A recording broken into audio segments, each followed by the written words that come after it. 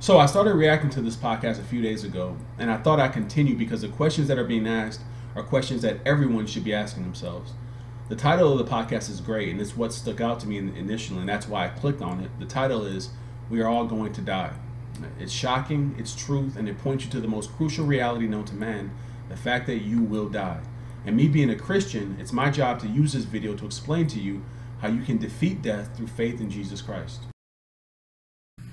It's, one of the reasons I felt like when we spoke briefly about this about a couple of years ago, I had a car accident and I had some loss in my family, and it shifted how I look at life. And I thought, before that year, I thought I knew everything. I'm spiritual. Girl, I done read every book and can tell you all the books. Right, but so when I got rocked like that, it made me realize, oh, you don't know everything, and you're actually doing some things wrong, and you're going to be uncomfortable while you're trying to figure out how to fix it.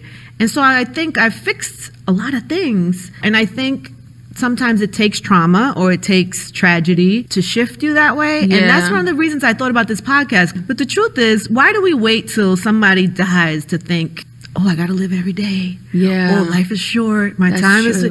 We should be reminded of that all the time, because. Well, I think the pain. I think we have fear of people dying, so we don't want to face it yet until it's in our face. So Angie Martinez asked a question, and I'm going to reread what she said word for word. She says, "Why do we wait until somebody dies to start thinking about how short life is? That we have to live our lives to the fullest each day because life is short. We should be thinking about that every single day." And Nicole London responded by saying she thinks it's because we have a fear of death and that we don't want to face it until it's in our face. Now, she's right to a degree. The thought of death is a fearful thing. It's absolutely terrifying because it's the loss of our greatest possession, our bodies and our earthly existence. Now, it's an absolutely terrifying thought if there is no way to defeat it. If there is no way to defeat death, then we are miserably hopeless. But that's not the case, because Jesus Christ died and rose from the grave to defeat death for sinners, to take away the sting of death. 1 Corinthians 15:55. "O death, where is your victory? O death, where is your sting?" Now, I'm a Christian. I have a hope. And I tell myself that often because it's a glorious reality when you truly possess it. I have something to look forward to after this body of mine dies. Have you ever thought about how some of the first century Christians could literally sing hymns with smiles on their faces as they're being fed to lions, okay? Singing hymns while being fed to lions or being speared to death by Roman soldiers. They had a hope in something greater than anything that could be attained in this life. They had Christ. So the arching theme here is this: you are going to die.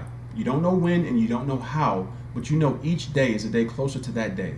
And personally, I don't fear death. I have some fear about how God will get me to my end, but after that, there is no fear. The Bible says that those who die in faith will be resting. Resting in Jesus is a tone all throughout the Bible, but resting is only reserved for those who are in Christ. If you don't have Christ, there would be no rest for you, and there would be no peace for you. If you die in your sins for all eternity, you will be in anguish, pain, and torment, gnashing your teeth day in and day out, and that's just an expression because there is no time in eternity. It's just all one singular moment. Think about how frightening that is, that those who die in their sins and go to hell will just be one moment forever and ever and ever for them. Okay, so come to Christ before it's too late. Don't play around with the short amount of time that God has given you, because life is a vapor. James 4:14.